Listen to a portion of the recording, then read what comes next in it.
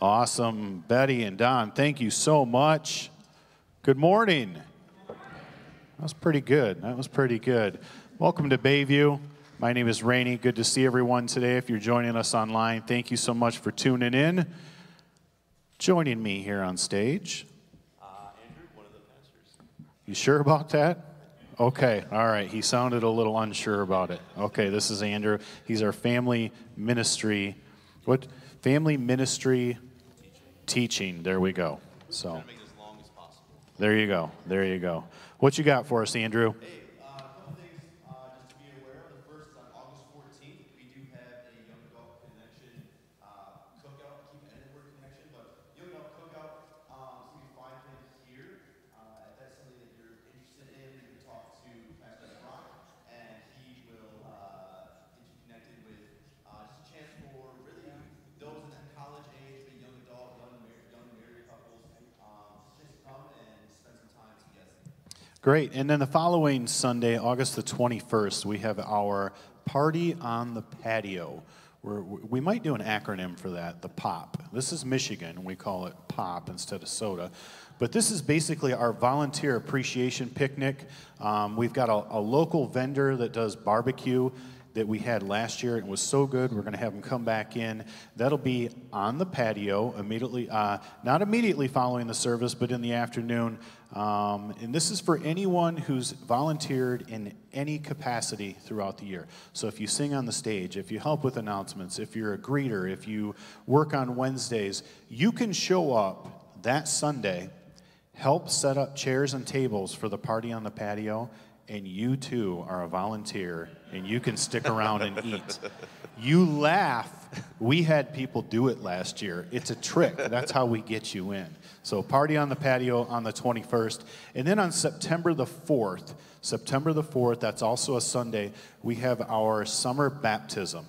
Now, some places, they've got a built-in baptistry. We do right here under our feet.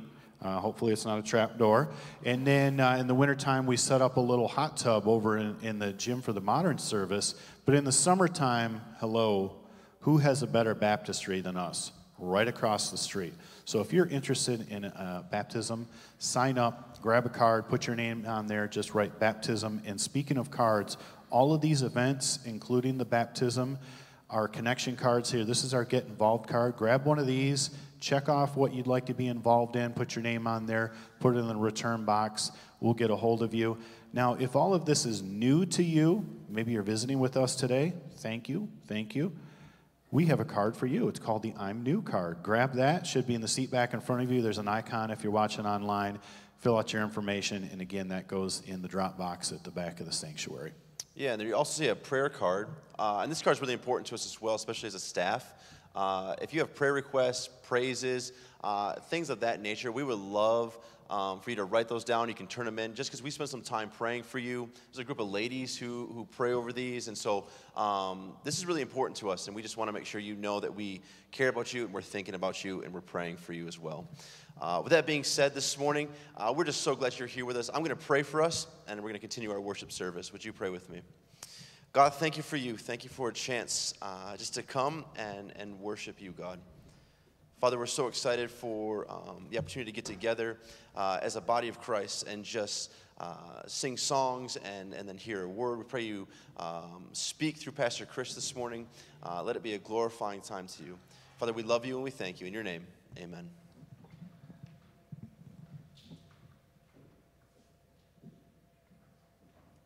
From the book of John, the first chapter, beginning with the first verse. In the beginning was the Word, and the Word was with God, and the Word was God. He was with God in the beginning. Through him all things were made. Without him nothing was made that has been made. In him was life, and that life was the light of all mankind. The light shines in the darkness, and the darkness has not overcome it.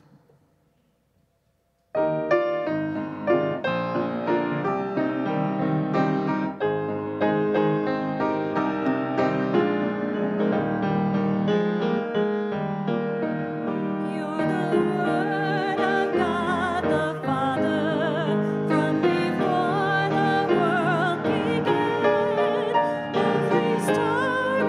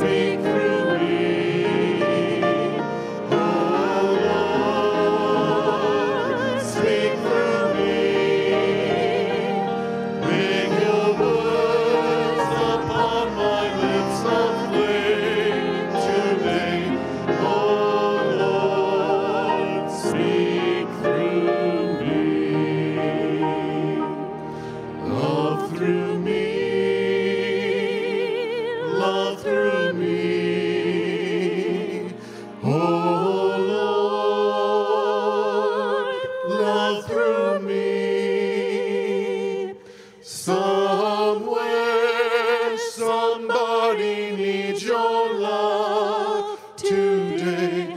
Oh Lord, love through me. Heavenly Father, you have poured your love down upon us. Today, may we show that love to others. May we weep with those who weep, find joy with those who find joy, and speak to those who need to hear your word. Father, you are great and awesome. It is such a privilege to be in this house or viewing and worshiping you today. We ask, Lord, that you be with Pastor Chris as he brings the message. May our hearts and minds be open for what he has to share. We ask all of these things in the precious name of Jesus, our Savior. Amen. Go ahead and have a seat.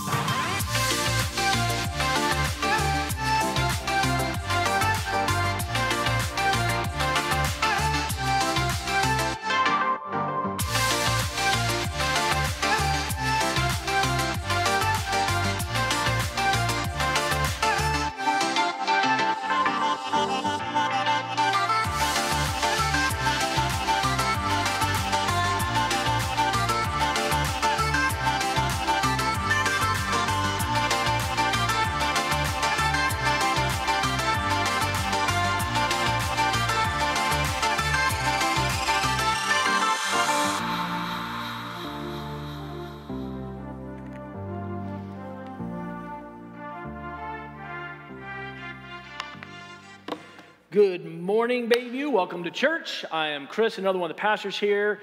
Good to have you here today. Just glad you're with us. I just look forward to Sundays. I do. I'm glad this is one of those rare summers where I have a lot of speaking events, but not a lot of them are on Sundays. I get to be here a lot. Which I just get up on Sunday mornings, and I can't wait to be here with everybody. So I hope you feel the same way, and just enjoy being with our church family. One quick thing before we jump into On the Water today. You may remember that back in January, we launched something that for some of you particularly, well, for all of us, it was really a new concept, a new idea. For some of you shared with me, it was an idea that you still weren't even sure how it worked, and we're learning along. We launched what we called our digital campus. And we recognized that coming out of COVID, that there was still a significant demographic of people that were going to just engage with us online. Whether they were local, whether they were not local, whatever it may be, we knew that we'd continue to have that happening. In fact, on any given Sunday, between our two services and all of our platforms, we have between 175 and 250 people engaging with us digitally and watching. And so every once in a while, we get to see those two worlds collide. And so I'm not going to make her stand up because I don't want to embarrass her and wig her out. But this morning, we have one of our digital campus attendees. She's actually visiting Traverse City this week, and Megan is with us today. And she is from Rhode Island, and she's worshiping with us every single Sunday right here. Good to see you. I'm not going to make you stand up. So, just look at your phone, pretend you're still at home. So we're just going to welcome Megan. How cool is that? How cool is that we have this opportunity? And so I love reading your comments, and I know that, she connects a lot with Pastor Brock, and he's our digital campus pastor. And just so good to have you here in person today. Sorry, we're not as good looking in person probably. Like the TV does a lot. So, my bad. Anyway, hey, we're doing this On the Water series. We're looking at stories from the Bible that happen on water because it's summertime. And I don't know about you, but it's just good to be on the water, around water. Yesterday, I spent all day yesterday with water. It was awesome. I power washed our house. And so I was soaked all day yesterday. But it was a good day for it. It felt really nice, like all that soap and water. One of the common themes, though, as we do this, and we've seen some common themes. You see a lot of stories about storms and things. But another common theme that is throughout the Bible, particularly the New Testament, is this concept of fishing. Now, the reason for this, of course, is that Jesus, he would tailor his messages and his teaching to his audience. And he was teaching a lot to farmers, to carpenters, and to fishermen. And so we see this common thing happening. Now, I can be honest with you, I think I have been fishing in my lifetime a total of like maybe 10 times. Like I think that's the extent. Maybe a few more, but that's about how much I remember my very first time fishing, at least the first time I remember, was in Oklahoma. And I remember it because I was a child, and we were fishing in one of my uncle's catfish ponds, and I had nothing but a cane pole, and I must have hooked a whopper. Is that the right fisherman term? A whopper? I'm not a fisherman. I don't want to use it improperly. It was such a great fish, and I was such a little scrawny child. It pulled me in the water. And so I don't know who caught who that day, but so here's the deal. I've caught fish, I've been fishing, but how many times do I have to go fishing, or how many fish do I have to catch before I can call myself a fisherman? Like where's that threshold of when I get to now adopt that label or that badge? I mean, do I have to go 20 times or catch 50? Here's the reality. I will never consider myself a fisherman. I could go fishing every week. I could make myself go out there and do it, and I could catch fish, whatever. I don't think I'll ever truly carry that label because it's not a passion of mine. It's not something I love to do. It's not something that my life is built around. I mean, you talk to a true fisherman, I mean, everything about their life is about when I went fishing last and when I get to go fishing again. I mean, that's why I do call myself a golfer, because golfing is one of those things I do. Like every day is like, I wonder how I could get like 9 holes in today. Yesterday was one of those days because we got up, we had all these plans of we're going to power wash the house and get this done. But then there was something, an emergency interruption. There was a 10 o'clock tea time that I was invited to, and it was free. So free golf is the best golf. And I told her, I was like, listen, we're stewards of God's money. I have to do this. Financially, we cannot do it. I'll just never be a fisherman. It's not something I'm excited about. It's not a part of my life. This morning, we're going to look at a story, and what it's going to do is it's going to give us one of the most well-known phrases in the Bible, one of the things that we've talked about over and over again, but I think maybe we have a different angle to look at the story today. So if you have your Bibles, we're in Luke chapter 5. And we're going to be looking at this interaction. It's the section there. And it's interesting because each gospel has a section here. It says the calling of the first disciples. Chronologically, there's a lot of different interactions. We're not going to dig into all that today. But we're going to start right here in Luke chapter 5. The first 3 verses say this. One day as Jesus was preaching on the shore of the Sea of Galilee, great crowds pressed on him to listen to the word of God. He noticed 2 empty boats at the water's edge, for the fishermen had left them and were washing their nets.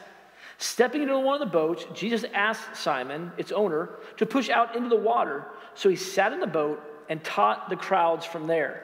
Now, we're going to pause right there. We're going to kind of chunk this story out. What's happening here is obviously the crowds are all pressing in. Jesus needs more space. And as crowds do, they want to get closer, and they're trying to hear the words of this teacher. And it's getting closer and closer. He's getting closer to the water. He gets in the boat. Now, many a sermon has been preached on this passage. Many a pastor has stood on stage holding a fishing pole, myself included.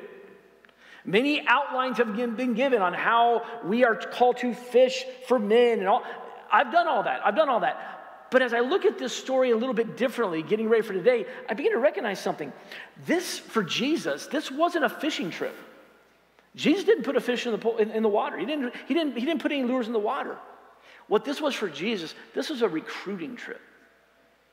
There was something completely different on his agenda, on what he was here to do today. And so what we have happening is this, is we conclude that Jesus had already had some interaction with these men. If we look at the chronological order of the Gospels and try and piece it together, he had already invited them to follow at some level. They'd already had a level to know him and who he was, but now is time for something different. Now is time to up the ante. So we continue on. Verse 4 goes this way. When he had finished speaking, he said to Simon, "Now go out where it's deeper and let down your nets to catch some fish." "Master," Simon replied, "we worked hard all last night and didn't catch a thing. But if you say so, I'll let the nets down again." Now, pause right there. How did we get to this point? What's happening to this point is this, is that while the men were over here cleaning their nets and kind of picking things up after a long night, Jesus asked if he could simply get in their boat and use their boat as a teaching platform. They were fine with this. This was an introduction to the convenient Jesus. Because this didn't really put them out at all. This was no big deal necessarily to them. I mean, it didn't stop them from, clearly what we read, it didn't stop them from cleaning their nets and getting everything put away. Yeah, that's fine. Get in the boat. You can use my boat. That's fine. That's where a lot of people find their followership of Jesus right there. We are interested in a convenient Jesus. Yes, Jesus, you can come into my boat. You can do these things as long as it's not a huge disruption. As long as it's not a huge change or course-altering request from you, yes, you can. That's kind of where they're at until Jesus changes things, and he asks this. He says, okay, now we're done with this portion of our interaction. Now I need you to take those nets, the ones you just cleaned and put away. I need you to get all the other stuff. I'm sure there's a lot of other things other than just nets that had to go into the boat in order to go out and go fishing. All the stuff you just put away for the day, everything you just did, I need you to undo all of that, get it in the boat, and take me out to do what you just did all night. Now we are introduced to the inconvenient Jesus.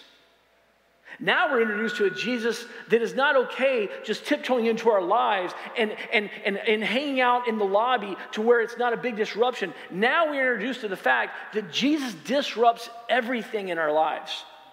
The excuses were plentiful. If I'm any of these fishermen, I'm like, well, Jesus, listen, it's not just that we fished all night and caught nothing. Like, we just put it away.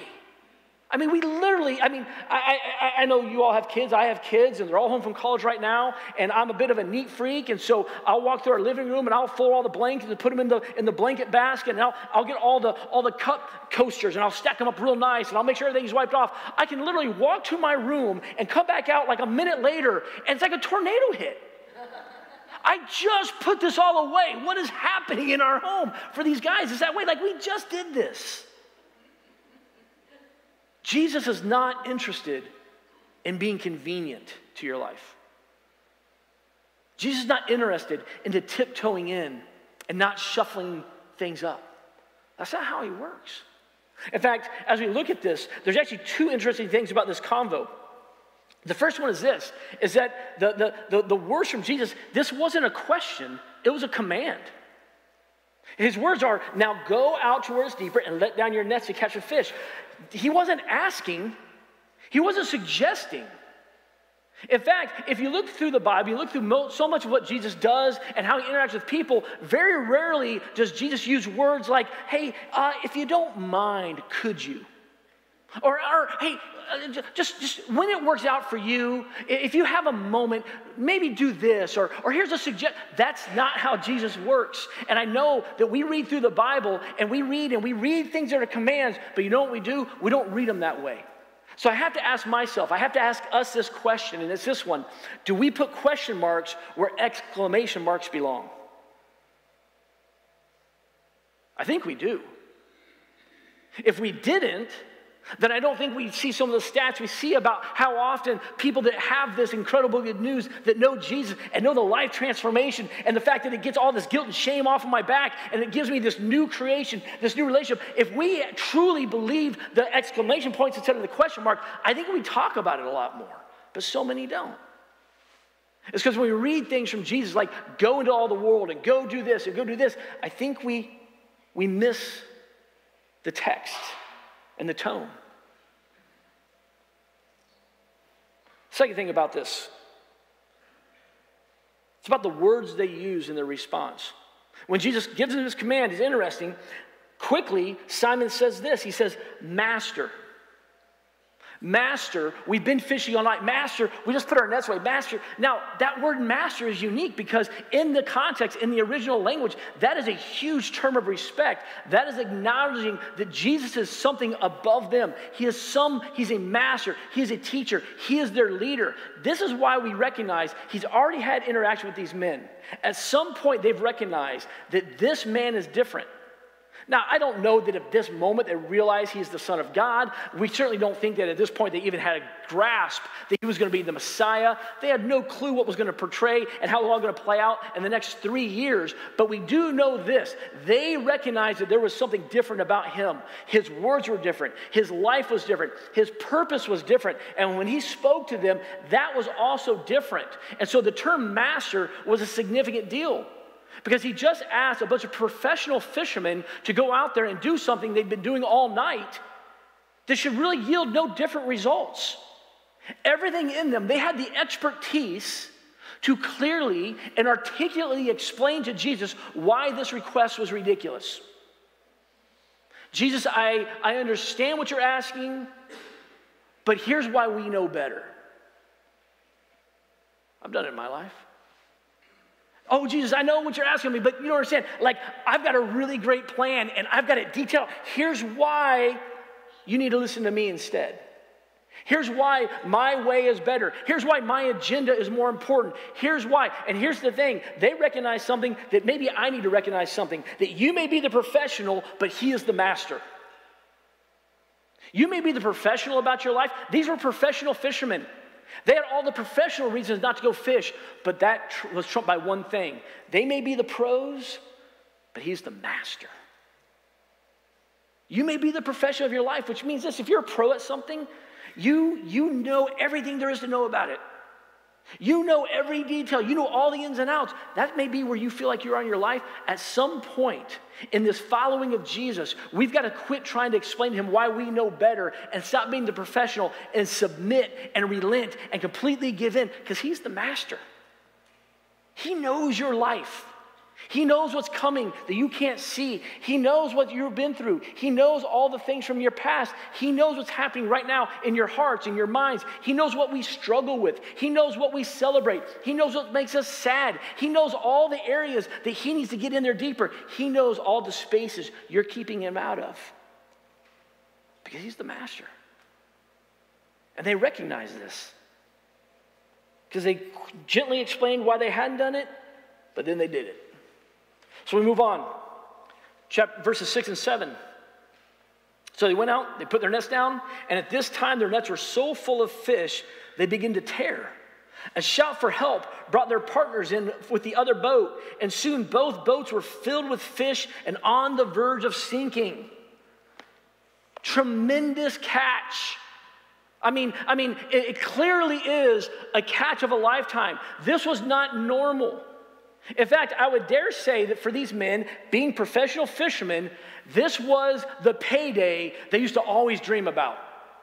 This was the catch that they used to always like, how amazing. In fact, I would dare say this: I don't think there was probably ever a moment in all their wildest dreams that they sat around and thought, you know what, one day we're going to catch so many fish, it's going to sink our boat. That's not something most fishermen would ever think is a good thing anyway. They had just experienced something that wasn't just a miracle. It wasn't just something completely supernatural. They had experienced something, this was life-changing. The wealth of this catch would alter the direction of their life. They now would have money to maybe buy more boats. They would now have money to provide for their family in a different way. They could now change their status potentially in the fishing society chain of command or whatever it may be. This was something amazing. Jesus knew, though, they had to choose. In fact, he calls them to choose. See, I think it's one thing for us to talk about all the evil that can come in and disrupt our relationship with Jesus Christ, and there's plenty of it. We spend time, we talk about the sins and the evil desires and the things that we come in that interrupt this incredible intimacy that he desires to have with us. Those are all very real, but also it's not just the bad things. What about the good things? What about when you find yourself, it's one thing to be like, well, if I choose sin or God, it's one thing to be in that moment. But what happens when you come to that fork in the road and it's good versus God? How many of us struggle in that moment? Well, I'm not choosing something. I mean, clearly there was nothing sinful about this catch of fish. These weren't evil fish. These weren't devil fish. Jesus created this. This was his miracle. And yet in the moment, he says, okay, listen, here is everything you could ever imagine happening. Here is wealth. Here is success. Here is a blessing beyond measure. You have this, but now I've got something else for you. I need you to choose. Good versus me. Jesus recognized something very important. You can't fish for men and fish both. You can't do both. And I think some of us are tempted to say, well, no, I can. You both may happen, but let me assure you that at the end of the day, you can only be about one thing. This last spring at our Man Up Men's Retreat, our speaker and friend of mine, Foster Christie, was just laying it out straight up for us. I love how he comes in. He just talks to men like men should be talked to. In fact, I remember when I first got into itinerant speaking, I had someone, a wiser, older speaker, give me this advice, like, hey, when you speak to the ladies, understand that you got to treat women like they're crystal. You got to talk to them like they're crystal. But men, they're the old dirty thermos in the back of the truck. You just got to talk to them like men. And sometimes that's what needs to happen. And he was doing that, but he said something that was so profound. I just never heard it said this way before. He said, men, you think that every day you get up and you go to work and you go to your career, you get up every day and you do that to make money and to find success and to provide for your family. He goes, you're wrong. If you're a follower of Jesus, you get up every day and you go to work to be a change agent for the kingdom. You don't go to make money. You go to catch fish. You go out there to catch men. You go out there to do something different. Now, you work hard. I mean, you may get both. You may have success. And God blesses careers. And he blesses things. And we're told in the Bible to work hard. But that's not why you go. That's not what you can be about. What Jesus is saying, he's like, listen, you can only be about one thing. You can be about your business or you can be about my business. And he calls them to choose. So we read this in verse 8. When Simon Peter realized what happened, he fell to his knees before Jesus and said, "Oh Lord, please leave me. I'm such a sinful man," for I was awestruck by the number of fish they had caught, as were others with him. His partners, James and John, the sons of Zebedee, were also amazed. Jesus replied to Simon, "Don't be afraid. From now on, you'll be fishing for people." And as soon as they landed, they left everything and followed Jesus. As soon as they landed, they made their choice. We don't really have the rest of the story. I don't know what happened to all the fish. I don't know if they just said, hey, here's the keys to the boat. I don't know. But what was very significant is now the change had happened. The change in what they were about shifted. Jesus' recruiting trip was successful. They weren't the most educated men. In fact, they were pretty low on the school totem pole. They didn't even know probably much about the scriptures. What he did know is this, is that they were willing. And we begin to see this change. So if you have this change, what does that look like? Well, what does it mean? Like what did they experience? Well, I think there's some tips that we can glean from this. Some things where we take the concept of fishing and why Jesus said those words. He knew what they were good at. He said, okay, now listen, I want you to take some of the same concepts and I want you to apply it to people. And they translate very well. So the first one is this, that you can't catch fish in a barrel. All right, now I know the saying is, I think one of the sayings is, well, you can't, you shoot fish in a barrel. The whole concept is this, is that apparently shooting fish in a barrel is rather easy, okay? I'm not a fisherman and I'm not a shooter either, so I would probably miss them. But the idea is that if you have all the fish in a barrel, like it's very easy. They're right there, they're contained, they can't really swim. There's no work there. I think what Jesus is saying to them, I think what they begin to understand is this, is that we cannot just sit here and wait for the fish to jump in the boat.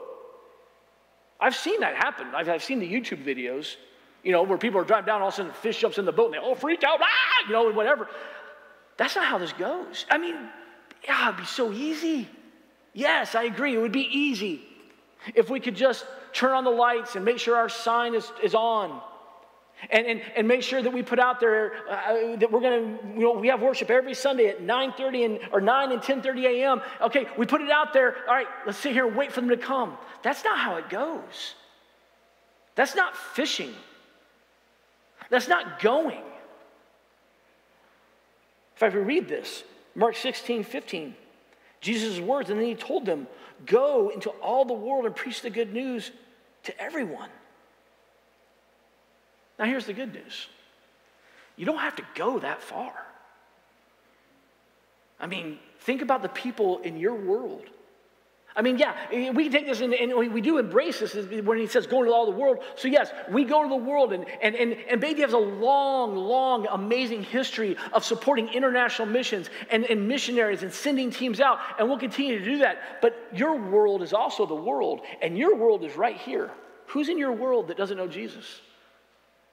Co-workers, neighbors, friends, family. Jesus is saying, like, listen, quit sitting in your barrel and waiting for the fish to jump in. You got to go. You got to go and you got to engage them where they are. But it also means this. Again, I'm not a big fisherman, but I believe this. You can't force the fish onto the hook. Like you can't yell. I mean, the few times I've been fishing, somebody took me ice fishing several years ago. That was awful. It was awful. And it wasn't because it was cold. In fact, it was the opposite. I guess I thought, you know, my biggest connection to ice fishing, I think it was like cartoons, watching that. I thought we were literally going to be sitting out on the ice around a hole. And I was all bundled up, and I get there, and we're like in this heated, like, ice shanty. In fact, I was hot. I was stripping clothing off. But we did. We sat around. We looked in this hole. And we were there like 7 hours. Caught nothing. Nothing. And there was, like, I was doing everything I could to will something. Because I thought maybe if we catch one, we can go home. It wasn't happening. But here's the deal. That's how fishing goes. There's something about fishing that requires this incredible patience. In fact, when someone is gearing up to go fishing, I don't think that they're in the mindset of like, well, I'll be back in just 15, 20 minutes. That's not the mindset of a fisherman. The mindset of a fisherman is like, hey, listen, we're going to go out there. We very well may be out here all day. And we're going to wait. And we hope we catch something, but there's a very real possibility, at least in my experience, we're going to catch nothing. And then we're going to get up the next morning and we're probably going to go do it again. I think we get so determined that we got to force people on the hook.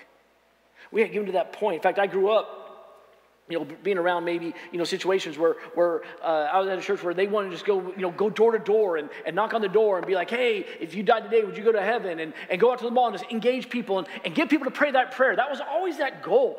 Pray the prayer, pray the prayer, pray the prayer. Okay, I'm not saying it's bad. If you've done that, I'm not saying it's bad. I'm saying this, like what really happened there? Like, let's say you got a stranger to sit down with you on a park bench, and you spent about 10 minutes with them, and they prayed the prayer, and you're like, peace, sweet, you're out. Got another one. Check off the box, and you walk away. You never see that person again. That's the short game. Not saying Jesus doesn't respond. I'm not saying that Jesus doesn't come into your life. I'm not saying any of that. I am saying this, that Christians, followers of Jesus, to be true fishers of men, we've got to get really comfortable with the long game. We got to get comfortable spending time with individuals, hearing their stories, listening to their hurts and their wounds, spending time just maybe crying with them and laughing with them. We've got to spend time letting them watch us, watching our attitudes and our life, listening to our words and the way we interact with others around me. The long game is what fishing is all about. Nobody goes fishing for 10 minutes and calls it a day. There's something else that we've got to embrace. We read this in 1 Corinthians 3. This is Paul writing, and he kind of lays this same groundwork. Verse 7 says, it's not important who does the planting or who does the watering. What's important is that God makes the seed grow. The one who plants and the one who waters work together with the same purpose, and both will be rewarded for their own hard work. What he's saying here is like, listen, you don't know where you are in the process of all of this. You may, at moments, and those times are so awesome, you may be in that moment where someone has been, slowly listening to the Holy Spirit in their life, and they're sensing something different, that they need this. You may get to be there when they're ready to truly make that surrender to Jesus. You may, but that's not always the case. You may be somewhere way early in the process. You may be that person that through an act of kindness exposes them to something they're not familiar with. You may have a chance to walk and love them through something difficult to where all of a sudden they become aware that they need something, that there's a void in their life. You may be somewhere in that process. Whatever it is as the church, I think we need to quit being so focused on the short game. That's not the goal. In fact, I think the goal shifts when we look at this. All we can do is set the bait. Now, I don't know every word of the Bible. I mean, I read it a lot, but I'm sure there's people that know a lot more. I know there's people that know a lot more than me. I don't remember, though, a single time in here where I see the Bible saying that it is our job to get people saved. If you know that verse, bring it to me. Like, that's not our job. Like, it's not even our ability. Our job is to get them to Jesus. Our job is to keep setting the bait. With the way we love them, with the way that we show the salt and the light, and that we're noticeably different because we have Jesus in our life. Which means if all we can do is set the bait, it also means this. You can't clean them till you catch them. Now, again, I'm not a fisherman. So maybe there's a method that I'm not aware of. But I've never seen a fish come up filleted and cleaned. That's how I prefer them. That's how my fishing happens over here at the grocery store usually. But we get it backwards, don't we? So often, we start hitting the concept of behavior modification. We first start talking about all the things they're doing wrong and how they need to stop this, and you got to switch this around, and you got to do this. That's not how this fishing thing goes. You don't clean a fish until you caught it. And the only way we catch it is we keep throwing the bait out there. And which means this, and we talk about this a lot, like we got to quit being so, not just offended, but so surprised when people that are far from God act like they're far from God. If they don't have Jesus, what do you expect from them? What do we expect from them? Without Jesus, who would you be? In fact, go back. Without Jesus, before you found Jesus, maybe you remember, maybe you were a young adult or maybe adult life when you finally got saved and just fully surrendered. Who were you before Jesus? Like, I look at those seasons of my life and I got news for you. I don't like that guy. I don't like that guy that was self-serving. I don't like that guy that was self-promoting, that was so focused on my own pleasures that I hurt people around me and sin was ruling my life. I don't like that guy, but I can't expect anything different because that guy didn't have Jesus. Sinners saved by grace, then it changes. Then it all begins to transform. And we're trying to get people cleaned up so then we can catch them. When we go to where they are, when we get out of the barrel and we go, then we begin to love them right where they are. Listen, loving them doesn't mean you agree. And you don't have to agree to love. The church has got a little scared of that, I think. I think the church, the Big C church, I think we're a little hesitant. Like, well, if I get out there and I respect them and I'm kind and I'm gentle, which are all fruits of the Spirit, by the way. If I go out there and do all those things and I even engage, and if I go have lunch with them, well, that means I'm accepting their life. No, it doesn't. It means you're acknowledging that they're a person that's lost, that just needs Jesus. I think the words that we've read, even, kids in Sunday school know the story of Zacchaeus, but the power of these words is important. So the story of Zacchaeus is a chief tax collector. He's a little short guy. He climbs the tree. Jesus sees him. Listen to these words. When Jesus came by, Luke 19, when Jesus came by, he looked up at Zacchaeus and called him by name. Zacchaeus, he said, quick, come down. I must be a guest in your home today. Zacchaeus quickly climbed down and took Jesus to his house in great excitement and joy. But the people were displeased. He has gone to be the guest of a notorious sinner, they grumbled. A notorious sinner. See, the words when Jesus did this culturally, this is a very powerful statement, very different than if you or I just go out to lunch together. Like if you invite me to your home or I invite you to my home or we go out to eat somewhere, I mean, very nice time, maybe beginning to get to know each other better, but that's it. But in this culture, what that meant is that who you are, I am publicly saying, I accept you. Did Jesus accept that Zacchaeus was a thief? No. Was Jesus saying he accepts the way that all the people around really wanted a piece of Zacchaeus because he had robbed them blind for years by overtaxing them? No, he wasn't accepting that. What he was doing is saying this, is that as a person, a sinner, someone that is in need of being saved, I accept you. I accept you first. Now let's go have a meal and talk. Because the cleaning happened later that day. It was after the meal that Zacchaeus says, you know what? I'm done. I'm going to pay back everything and then some. Because Jesus changes everything.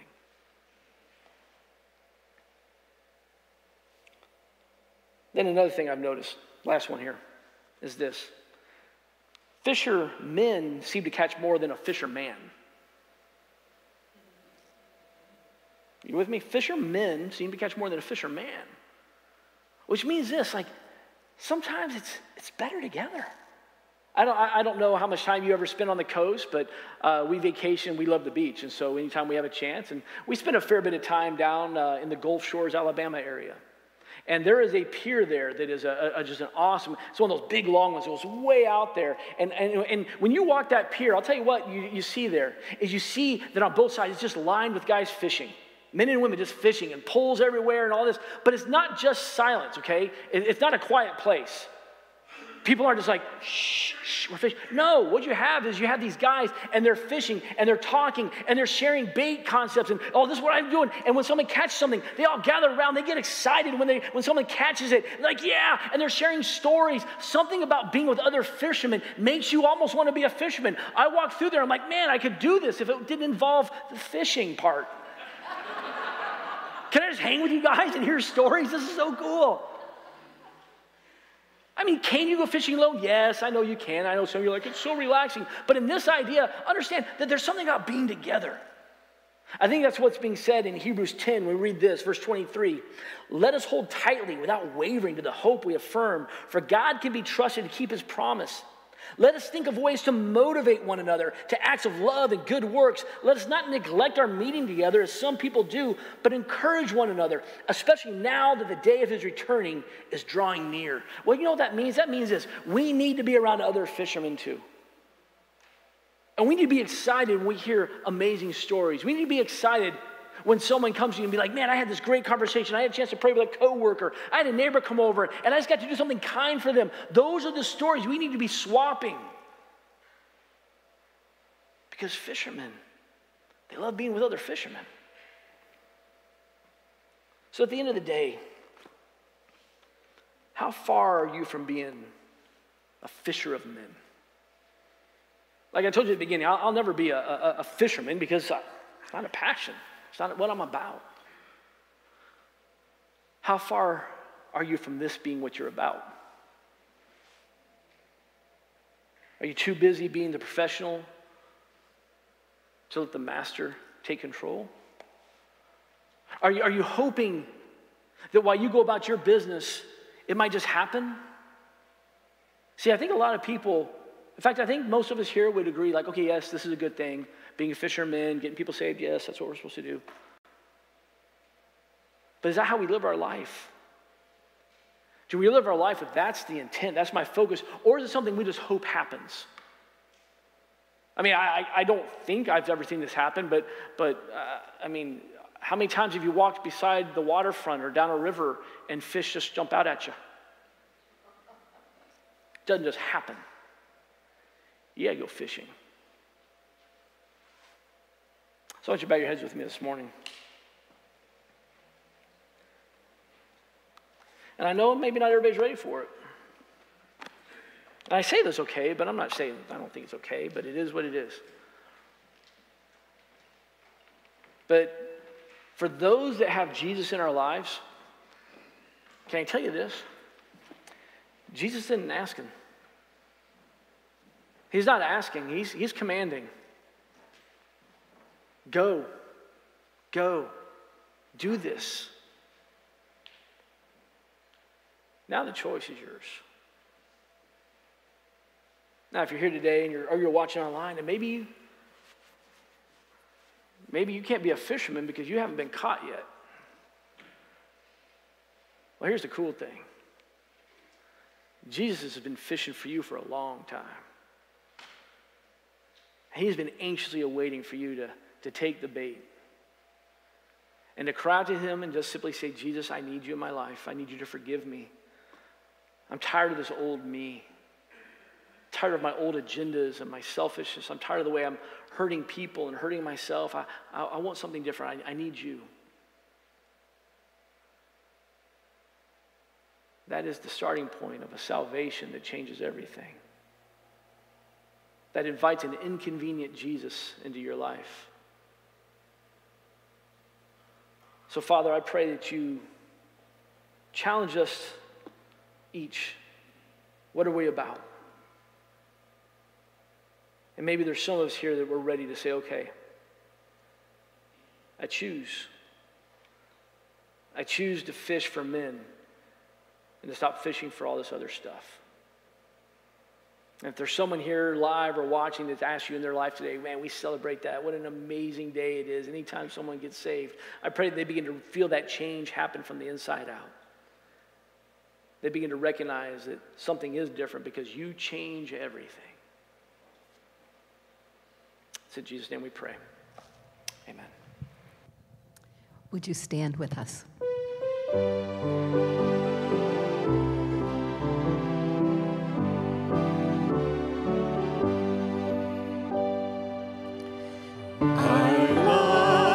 Tell the story of unseen things above, of Jesus and his glory, of Jesus and his love.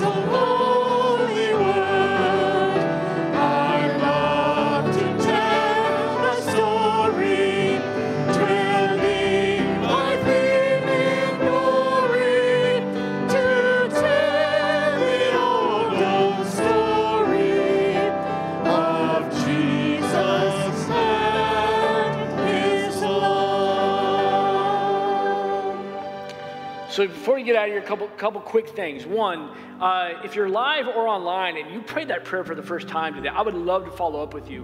Online, there's a thing on our homepage that says, I just asked Jesus into my life now. What? Click that. It's a way for us to communicate. If you're here on the prayer card, give me your contact info. There's a little place that says, I asked Jesus in my life. Put it in the return box on your way out. I'd love to connect with you this week. It's a big, big deal. Second thing is this, is that my memory is not so good. My wife will attest to that. And so sometimes I need little memory things, little things to help me remember. So on your way out, on the return table, on that little table on your way out, there is a basket. And in that basket are a bunch of little plastic fish. So if that was kind of a shift you made, you're like, you know what, I'm going to be about this. I invite you to do this. Take a fish with you, and I want you to put it someplace where you're going to see it every day. Like this is going to go on my dash, because I need Jesus when I drive more than any other time. Other people need Jesus when I drive. But I want you to put it someplace you're going to see it every day to remember what you're about. That although there's other things you're doing in your day, this is what we're doing with our life. We're fishing. So take one of those, put it where you, and here's the deal. I don't think you're ever done fishing. I think you fish until you breathe your last, like any good old fisherman will tell you. So grab one of those on your way out. We love you. We're praying for you. I can't wait to hear the stories. We get to stand around and swap stories of some good fishing stuff. We love it. You're out.